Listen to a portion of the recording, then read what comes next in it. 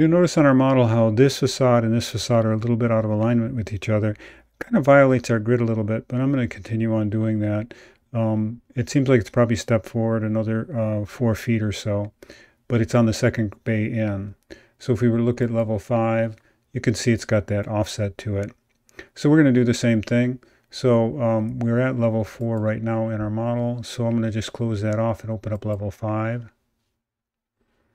And I got to go back to that drawing. So we get, when I pick level 5, I'm drawing on the right level. All right, so that curtain wall is going across here, stepped out about 4 feet.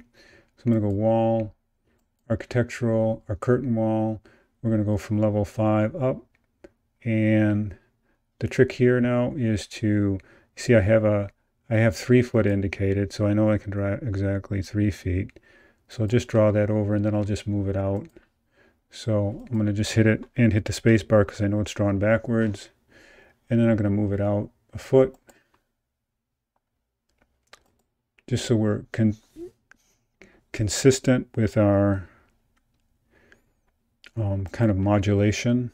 And it looks like we need to pull this wall out a little bit. And that's going to kind of affect us down below.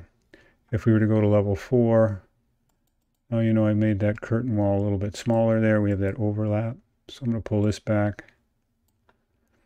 Let's take a look at what we've drawn.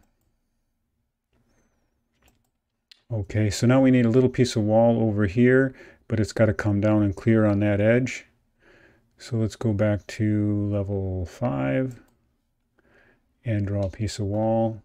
So I'm going to grab the wall tool, architectural. This time we're going to use the tiled wall. We're at level 5, we want to go up to the top of the wall. I'll start in the corner and I'll pull out. And remember, we want to go about 2 feet past. So if we were right at the center at 64, so we really want to go to 66. And if we look at the 3D view, there's some kind of a conflict here. Let me just clear this warning. And I'm not exactly sure why that is.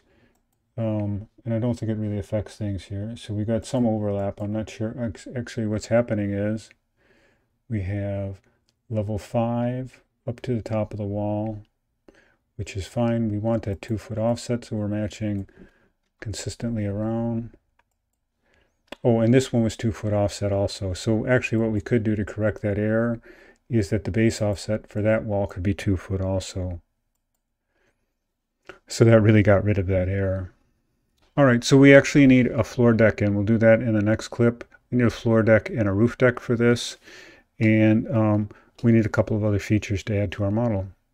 And I know it was kind of difficult to follow along with all of these changes. I hope you can see, though, the kind of cool kind of effects you can start to create by modulating these surfaces and combining materials. So let's look at the floors next.